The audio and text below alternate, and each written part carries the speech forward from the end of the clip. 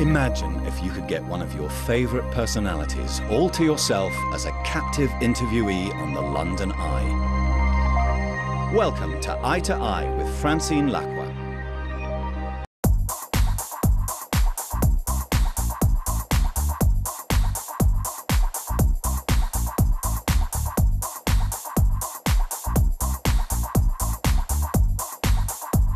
Hello and welcome to Eye, the interview show for high flyers. My guest today is the international best-selling author who sold more than 100 million books. Meet Ken Follett. Ken Follett is one of the world's most successful writers. A multi-millionaire, his books have been translated into more than 30 languages. His best-selling novel, The Pillars of the Earth, sold more than 18 million copies and became a hit TV series. A $40 million production, screened successfully worldwide. Now he's embarking upon his most ambitious project yet, a trilogy of historical novels to be released over the next 2 years. For the next half hour, Ken Follett is our captive in a capsule on the London Eye. He's talking to Francine Lacqua about his life, his success, and the changing face of the publishing world. Ken, thank you so much for being on the London Eye with us. What makes you such a successful author? Well, I think the key factor is that the reader must engage emotionally with the book. You know, a book can be clever, it can be well written, it can be full of good ideas, but that's not enough. At least it's not enough for a popular bestseller. What people like is the emotional reaction. A tear comes to their eye, or their heart beats faster. They feel indignant about something in the story, or they feel scared about what's going to happen. That's the miracle of literature, because of course they know that it's just a story that Follett made up, but nevertheless they have those physical and emotional reactions to it, and that's what makes you turn the page. That's what you become involved in the fate of these characters, and you want to see what happens next. And of course it's escapism. What we see in theatre sales and also film sales is when there's a recession, people do want to escape, maybe more than when economic times are good. Do you see that with the sale of your books? I don't know if escape is what it's all about. You know, I read fiction all the time, and I'm not escaping from anything. I have a fabulous life. So I don't think it's really about escaping.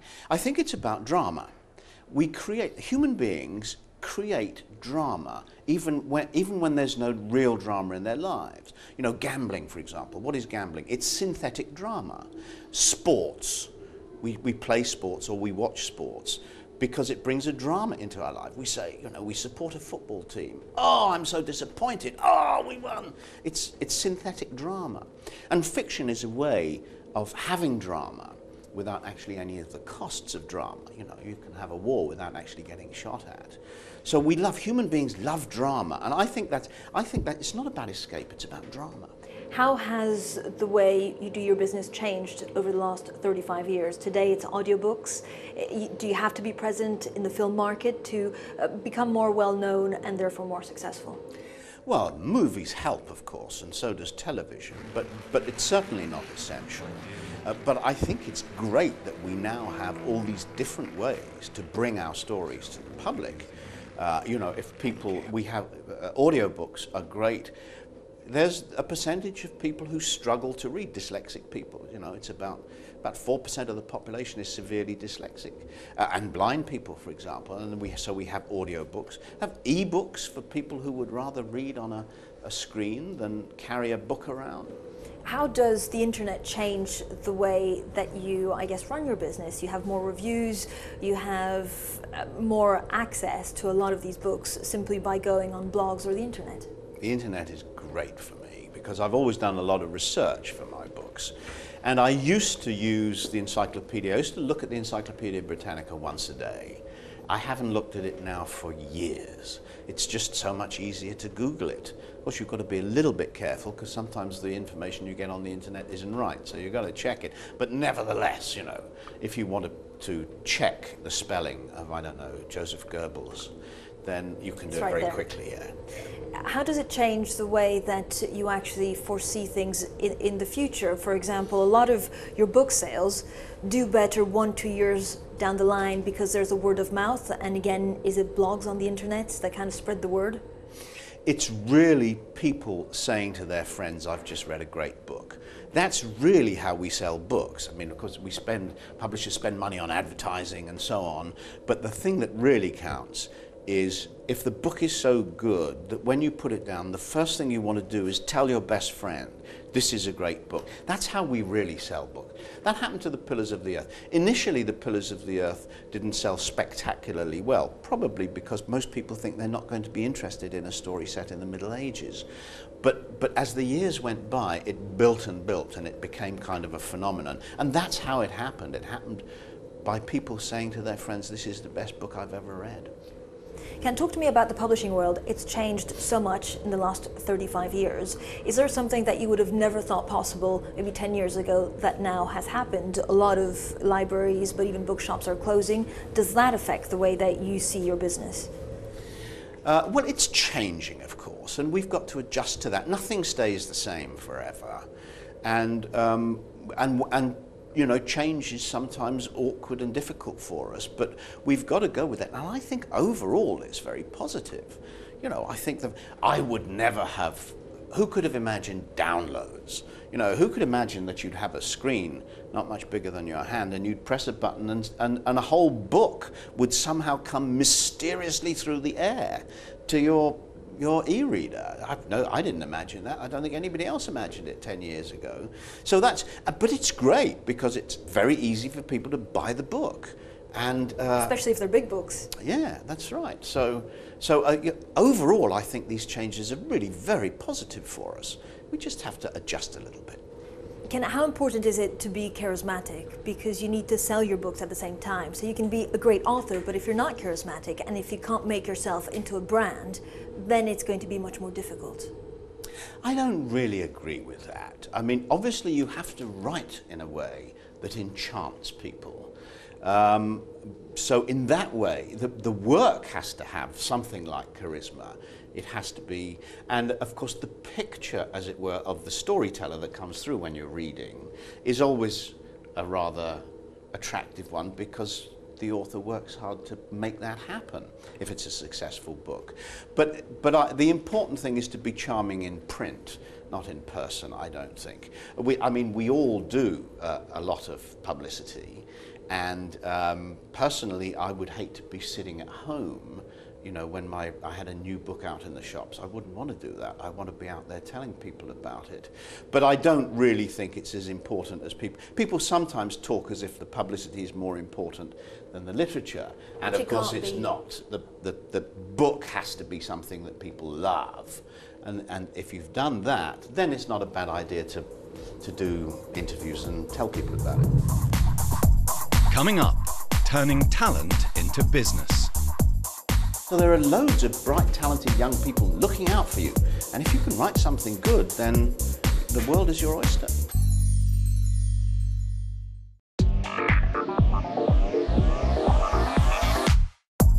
Meet Ken Follett, one of the world's most successful writers. He sold more than 130 million books worldwide to earn international recognition. But at a time when blogs and social networking are challenging the dominance of print, is it still possible to make it in the publishing industry? The conversation on the London Eye continues. Was it difficult to get published at first? It wasn't actually difficult to get published. My first book was published by the first publisher I sent it to. It wasn't very good and it wasn't a successful book. But I think the truth is that if you write something good, then they'll queue up outside your front door. It's not actually difficult to get published. It's not a closed world that outsiders can't get into. Most young people in publishing houses and in literary agencies are desperate to find an unknown writer and bring that writer to the notice of the world, because that's how you make your reputation. So there are loads of bright, talented young people looking out for you. And if you can write something good, then the world is your oyster. Do you remember what happened between the book that was not so successful and the one that became very successful? Yes, I remember it very vividly. My first successful book was Eye of the Needle, and it was my 11th try. I had actually published 10 unsuccessful books. And there are a number of things I did differently. It was the first book that I planned properly. And that turned out to be very important for me. There are some authors who don't need to plan, who do it kind of instinctively. But I'm not like that. So I planned that book very carefully, and that really worked for me. It was the first book for which I did research, and that turned out to be important for me. The research into everyday life during the Second World War gave me gave the story a kind of quality of the grain of everyday life that gave it texture, and that's something I hadn't achieved before. And I got the pace right in Eye of the Needle. My early books were all a bit too brisk. It was because I'd been a newspaper reporter, so I got into the habit of writing in this very punchy style. And I had to unlearn that style for novels and write in a more measured sort of way. And that was quite difficult for me, but Eye of the Needle was the book that I achieved that with. But you went from writing thrillers to then writing Pillars of the Earth. It was a very different kind of book. Was it a gamble? Did you feel, uh-oh, I could really mess this up? Yeah, that was always a possibility. I mean, and my publishers were very worried about the Pillars of the Earth, and they said, look, Ken, you've had great success with these stories about, you know, secret agents and Nazis and the KGB. Are you sure you want to write a story about building a church in the Middle Ages? But I did think that there was a great popular novel. I didn't want to write a difficult book. You know, I wasn't going to write the kind of book that people have to plow through and so on. I wanted to write a book that they would enjoy and turn the pages of. And I felt that that kind of story could be written about the somewhat unexpected subject of building a cathedral. If you look at your life now, what was the biggest inspiration, or I guess your best investment in what your career now gives you? Well, my most important asset is the hundreds, if not thousands, of novels that I read as a child and a young man. Because nearly everything that you know as an author about writing comes from reading. That's how you know what a sentence is, what a paragraph is, a cliffhanger, what constitutes drama, how to use dialogue to tell the story. All that you learn by reading novels by other people. So when you start, as I did at the age of 21, writing fiction, you already have a huge knowledge of literature. And of course I never considered that as an investment. I did it because I enjoyed it.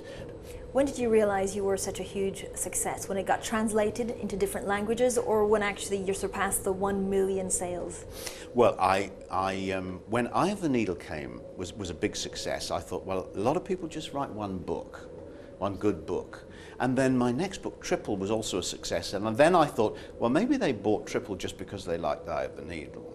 And then the third book, The Key to Rebecca, was a big success. And I thought, okay, now I believe it. Now I'm going to be doing this for the rest of my life. I believe that I can be an author. You're a brand now. How are you going to build on that success? Through film, or just focusing on the writing and writing many more books? Focusing on the writing. You know, this is what I do well.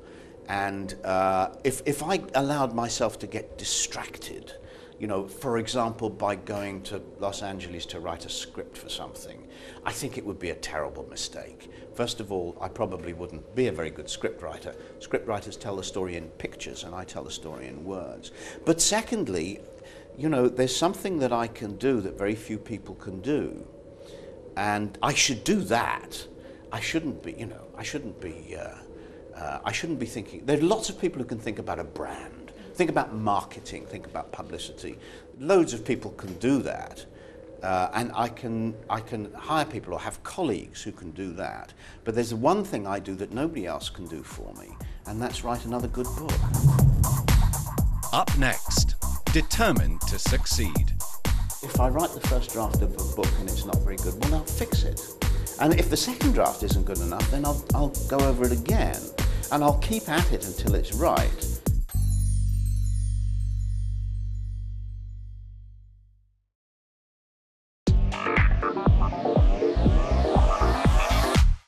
Ken Follett is a master storyteller. His novels have been translated into over 30 languages. Now he's embarking on his most ambitious project yet, a trilogy of historical novels which require extensive research. Follett is funding this himself, and he's not worried about the business risk. So what's the secret to his success? The ride on the London Eye continues. How do you write successful books? Do you listen to people and say, well, actually, maybe we need a bit more of that? How have you progressed as an author through the years?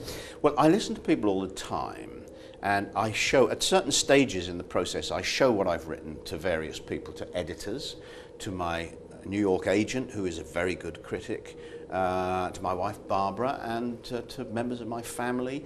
I have a couple of friends who are very perceptive critics. So I show stuff to people all the time. I don't necessarily take their advice, but I'm always interested. If they say this chapter was a bit boring, then that's a very serious criticism. I've got to look again at that chapter and think, oh, why was he bored? What have I failed to do in this chapter? So I do that all the time. Listen to people. I show my drafts to people, and I listen very carefully to what they say, and I take action on it. Do you fear failure? We speak to CEOs who say, instead of wanting to get it right, I don't want to get it wrong. I'm not anxious, no. I don't lie awake at night thinking, oh my goodness, is this really any good? No, I don't have that kind of fear of failure. I have that desire to please an audience that runs very deep in me. But I'm not anxious, and I figure if I write the first draft of a book and it's not very good, well, I'll fix it. And if the second draft isn't good enough, then I'll go over it again. And I'll keep at it until it's right. It usually only takes me 2 drafts, but some books I've written more than that. Some books, the second draft hasn't been good enough. And I've thought, and my agent has said to me, the phrase used to be, it goes through the typewriter. He would say, it needs to go through the typewriter again. And I'd think, oh, no. But I would always do it. But how do you do your research? Does something catch your eye and you say, actually, I'm interested in this, so the rest of the world will be interested in it as well? Yeah, and what I think is I could write a story about that. I read something in the newspapers or in a history book, or somebody tells me a story, or I see something on TV, and I think I could tell a story about that. And I think about, how I would dramatize it and what the people would be like. And that's, well, people say, where do you get your ideas? But that's most authors have antennae, and they're constantly searching for ideas. And then something like that happens, and you think, yeah, I wonder if I could do that. So how long does it actually take you to think of a plot, and then you work on this with researchers for sometimes a couple of years? It's at least 2 years. Yeah, 2 years is really the fastest for me. Sometimes more. Pillars of the Earth took me 3 years and 3 months. And that the process is, first of all, a long planning period, which is 6 months or a year, and then the first draft, and then the rewrite. Research is crucial to your books. Are you helped by historians or philosopher? What kind of support do you have around you? Yes, I certainly have professional help, mainly, though, to look for mistakes. Most of the research I do myself. I have a researcher who finds stuff for me. Finds out-of-print books and old maps and that kind of thing. But I read the books myself, or if I quite often interview people, police officers, for example. Quite often interview police officers for research for a story. But I do that myself. I don't have somebody do it for me. But what I have other people do is read the first draft and look for mistakes. And in fact, for Fall of Giants, my latest book, I actually ended up employing 8 historians to read the first draft. I needed a specialist on the Russian Revolution, a specialist on the suffragette movement, a specialist on Germany, a specialist on America, and I ended up with 8 of them. But it's worth it, because people, I think readers like the feeling that the historical background is authentic. Of substance? Yes. They're not reading it for the historical background. That's a sort of extra. But nevertheless, they like to think, if I say that such and such a person was foreign secretary in 1914, then that's correct. That is what the guy's name was, and it's spelt right too. Do you have any, when you talk about all the substance and the research, is it something that you ever want to compromise on? If I have an idea for a way to do a scene, and then it turns out the research tells me that it couldn't have happened that way, well, I'll think of another way to do it. because I wouldn't take the, I wouldn't want to give people a story that had a sort of a woeful inaccuracy in the middle of it. Even if I thought nobody would find out, I still wouldn't feel comfortable about it. Up next, the fight is on. We have to accept that there are terrifically attractive rival forms of entertainment, and we've got to do better.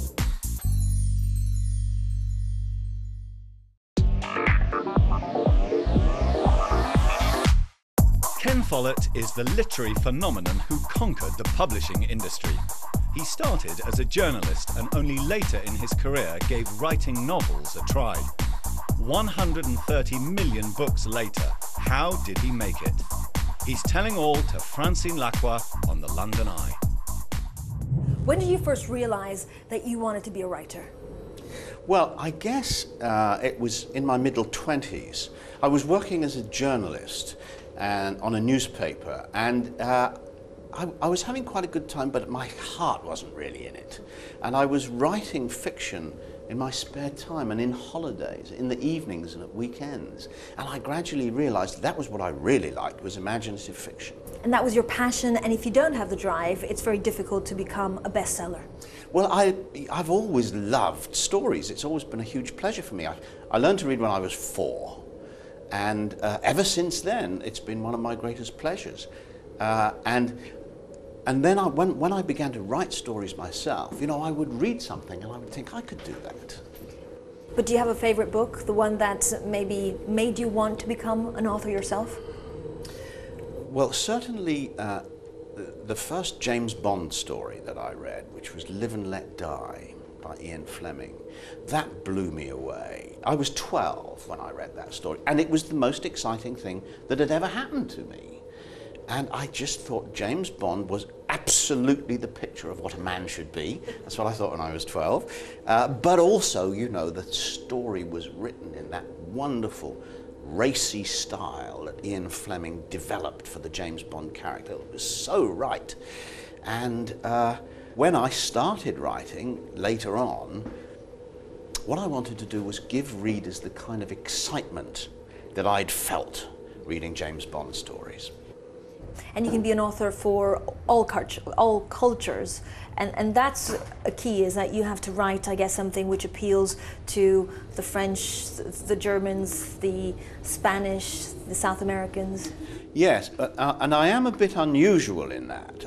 There aren't many authors who appeal equally to Spanish readers and German readers and Brazilian readers and Japanese readers. It's something to do with the fact that I'm not English, I think. English writers tend to have a very English focus. They're much too interested, for example, in social class, question of social class. Most people around the world are bored by the question of social class. And I think I'm Welsh, and so coming from a culture that is slightly off-centre in Britain, I think has helped me appeal to an international audience. Meeting readers in different countries is an enriching experience. In Germany, for example, they like me to read. And when they first asked me to do that, I said, well, I'll read for 5 or 10 minutes and then answer questions from the audience. And I got a very Teutonic message back from my German publicist saying the German readers will be very disappointed if you do not read to them for an hour. That's what they like, and people buy tickets to come and hear authors read from their book for an hour. So yes, it's in for example Italy, I can't imagine Italians sitting down for an hour listening to some guy reading. We have a short attention span in Italy, unfortunately. There's a lot of talk about our kids nowadays dumbing down or just thinking about popular culture, just thinking about celebrities. Do you see that in the way that society is moving, and what impact does that have on an author? I don't see it. I have 6 grandchildren between the ages of 1 and 17, and they all love either to read or to be read to. And there are such wonderful books for 1 and 2 and 3-year-olds now. Mine all love a book called The Gruffalo. In fact, I took all 6 of them to see a stage show in London at Christmas with The Gruffalo in it. And so they're already terrifically into literature. They watch TV as well. But you know what? if we want to entertain people, if we want to compete with television and video games and all that sort of thing, we've got to write better books. You know, think of all the kids who queued up outside bookshops at 7 o'clock on Saturday morning for the latest Harry Potter. You know, they're the television generation. They could have stayed at home and played a computer game, but because J.K. Rowling wrote such a good book, they left their computers behind and went to the bookshop. That's the answer. That's what we've got to do. We have to accept that there are terrifically attractive rival forms of entertainment, and we've got to do better. But so are we not missing our imagination sometimes? I always say we've got to give them something they can't get on television. Television is very easy to watch. I want them to turn the TV off and pick up a printed book or an e-reader, and instead of looking at glamorous pictures, I want them to look at some print. And if I'm going to get them to do that, I've got to give them something that they really like and that they really want.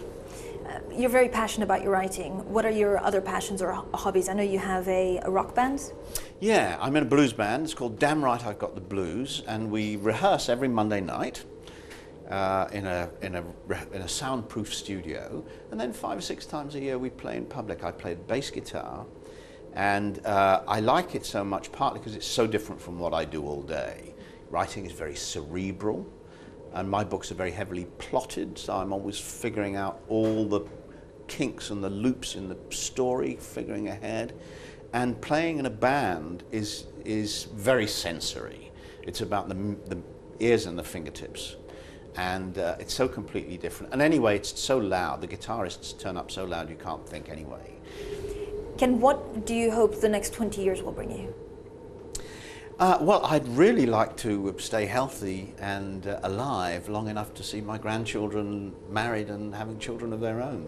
And more bestsellers? I certainly hope so. Ken, thank you so much for joining us on London Eye. I hope you enjoyed it. Certainly did.